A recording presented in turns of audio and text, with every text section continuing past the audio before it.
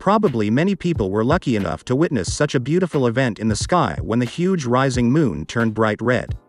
In the distant past, people believed that this was a very bad sign, which was considered a sign of approaching catastrophes very shortly.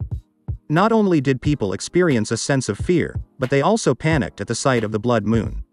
This superstition has survived our time because many people see the red color of the Earth's satellite as a bad omen.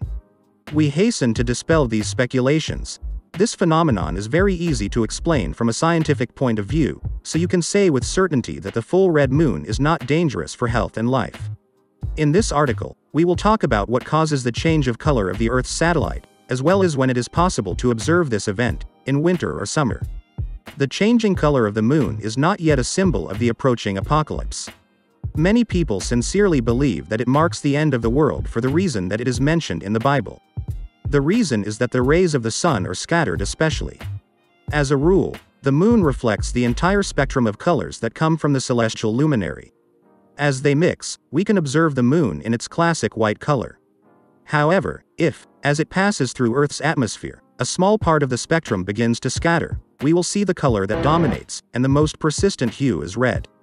It is not uncommon for the moon to turn red because it hangs low in the sky.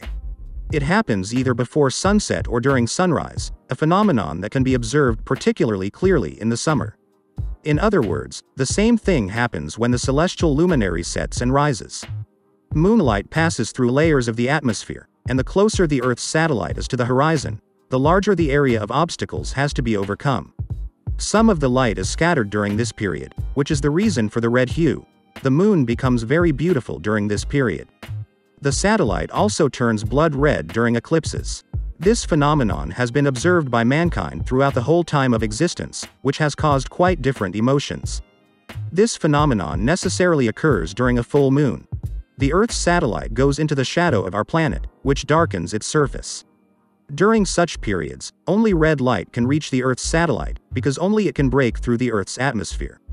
Red light, which is reflected from its surface, is visible to us with the naked eye.